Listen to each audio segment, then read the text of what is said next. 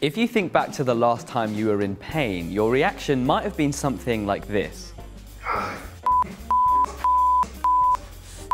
Swearing in response to painful stimuli is a pretty common human behaviour, but for a long time psychologists thought it was a bad idea, that swearing puts you in a negative state of mind and makes you think you're in a worse situation than you actually are, something called catastrophizing.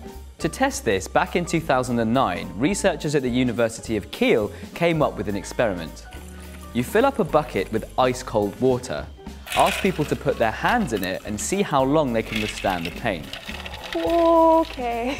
We decided to recreate this experiment very rigorously with a self-selecting sample of pain junkies here at the RI. In one condition, you let the person use a swear word. Probably Probably go you And in the other, they say a neutral word. wood. Legs. The authors hypothesized that swearing would make the pain worse because of the catastrophizing effect. But as you can see, what they found was quite the opposite. Okay, I can't. Flat. Flat. Ah. Table.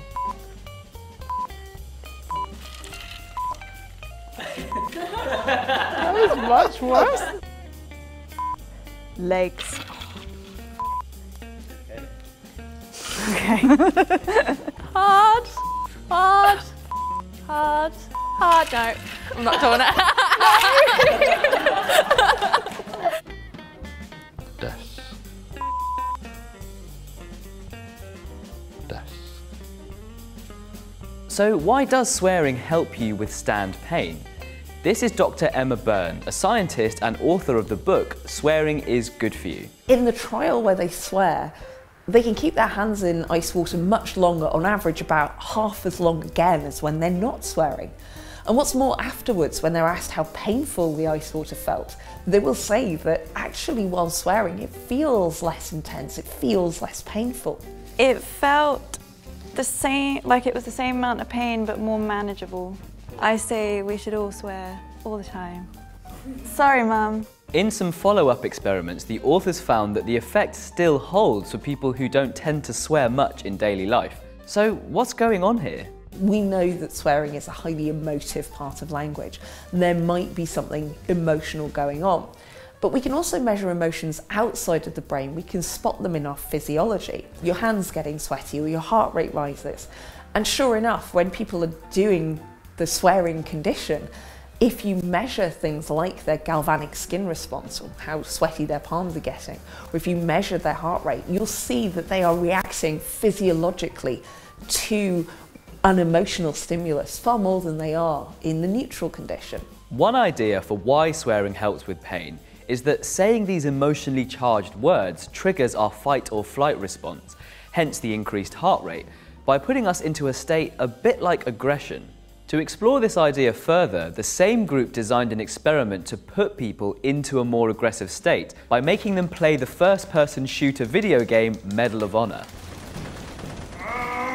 Compared with participants that played a golfing game, Tiger Woods PGA Tour 2007, the first-person shooters ranked more highly on measures of aggression, had higher heart rates, and were able to withstand the ice bucket experiment for longer, which seems to support the idea that something like aggression could be involved in easing the pain response. But things aren't completely clear-cut. In another, more recent study, swearing was found to increase people's strength and stamina on physical tasks. But in this test, the authors didn't find any of the physiological responses associated with fight or flight, such as increased heart rate.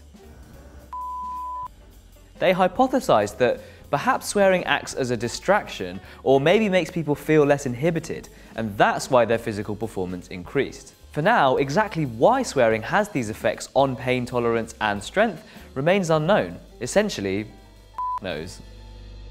Hey guys, thanks for watching. We tried something a bit new with this video, so let us know what you think in the comments below. Also, the RI is now on Patreon, so if you like what we do and you want to support our work, then please click the Patreon logo above.